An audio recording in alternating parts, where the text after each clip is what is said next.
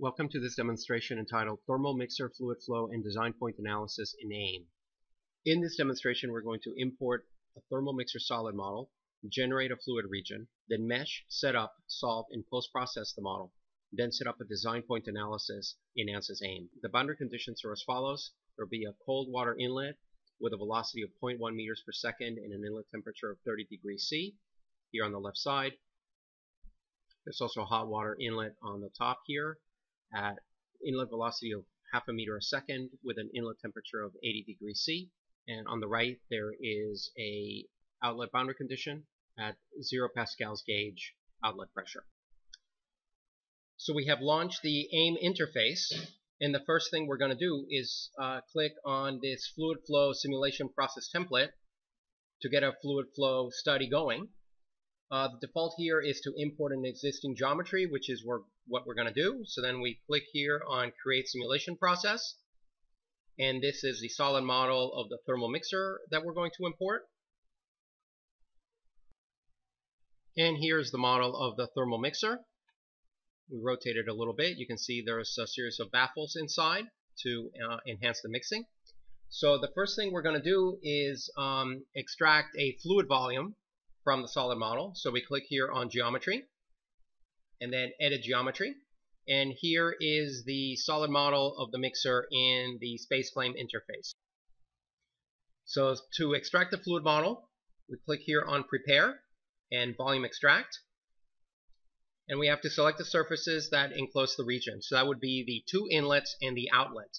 So that's one of the inlets. This is the outlet. And we rotate, and this is the third face. And now we have to select an interior face for the fluid region. We'll select that face, click the check mark here, and now the fluid volume has been created. What we're going to do, since we're only going to be doing a CFD analysis, we unclick on volume 1, which is the solid model of the thermal mixer. And that hides it or suppresses it so that it does not feature in our CFD analysis. So we close the model editor, and now you can see back in AIM that the only model that we have left now is the fluid model. Now we go to the next step in the workflow, which is mesh.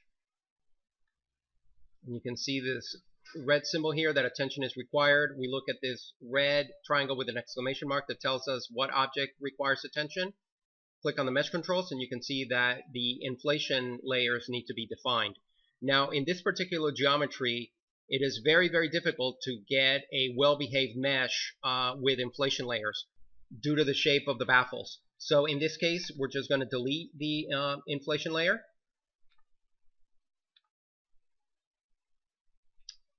And now we're going to increase the mesh resolution a little bit.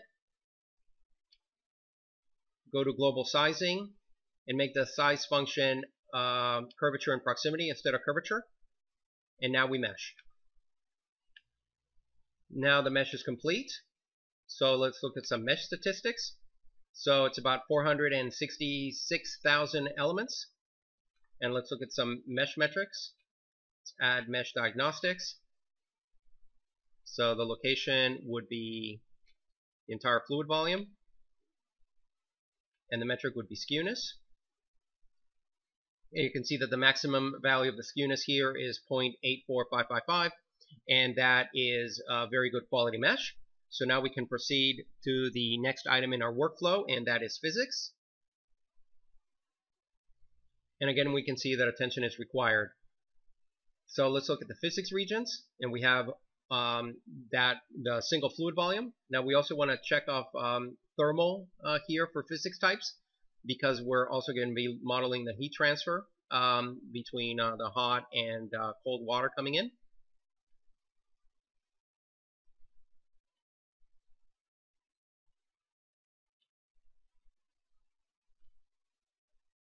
You're looking at more physics modeling. Then we have to change the material from air to water, and we're going to have constant property water.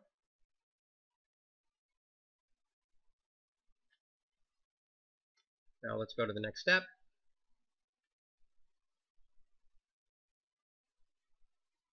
Now let's add some boundary conditions.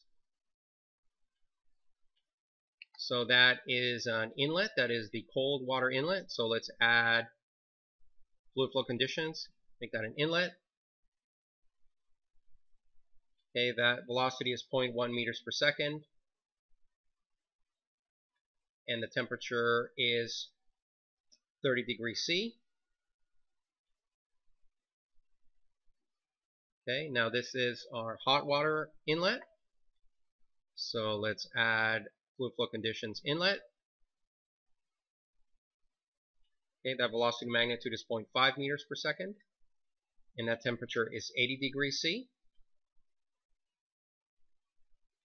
Okay. Now let's define the outlet. So add fluid flow conditions outlet.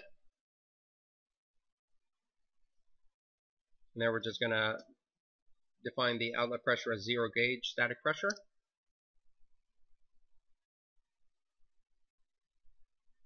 Okay, so under fluid flow conditions, we're going to add a wall.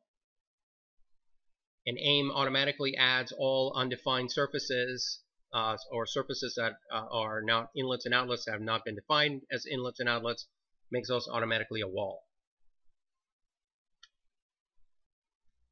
So now we're ready to solve the physics. But let's quickly look at our solver options. So here under solution controls, going to make the maximum number of iterations 400. Going to go back to physics, and then we're going to solve. You can look at the solution monitors here. So now you can see here that the solution has started. So now you can see the solution is converged. All residuals are below 1 e to the minus 5. So now let's do some post-processing by going to results here. And let's evaluate the results. There's a default object here that is always calculated first. And it is a vector plot.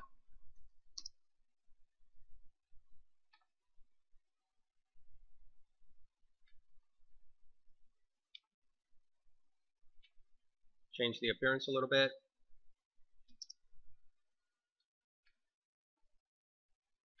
Okay, now let's add some other results. Let's add some streamlines.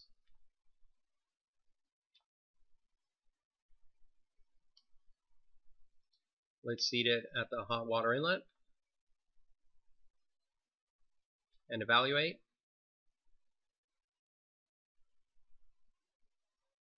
And there are the flow streamline. Now let's display temperature contours in a cut plane. So add another result, contour. Click here on contour 1. Let's create a location. This default plane location and orientation is correct. Click on next step, contour 1, and let's have the variable here be temperature, and evaluate. And there you can see the temperature contours. You can show the mesh and toggle that off.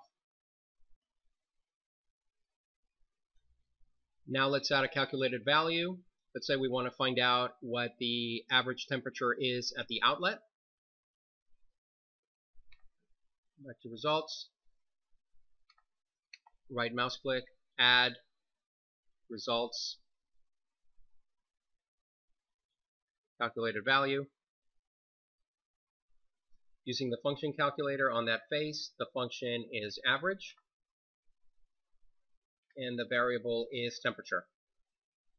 Now evaluate, and there we have that the average value at the average temperature at the outlet is 35.565 degrees C.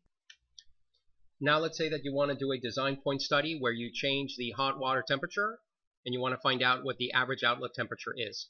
So first you would turn the calculated value to a parameter, like so. And you go back to the simulation process, go back to physics, fluid flow conditions, inlet 2, and you turn that 80 degree temperature into a parameter. Now you go here to Design Points Dashboard, click on that. And here you see that for the inlet 2 temperature of 80 degrees C, the calculated value is 308.71 in Kelvin.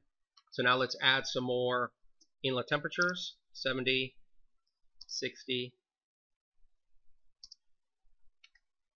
50, and 40.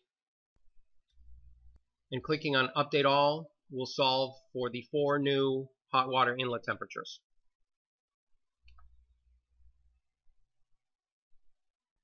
And now the design point study has been completed. You can see the results for the 4 additional runs with the different hot water inlet temperatures. This concludes our demonstration. Thank you so much for watching.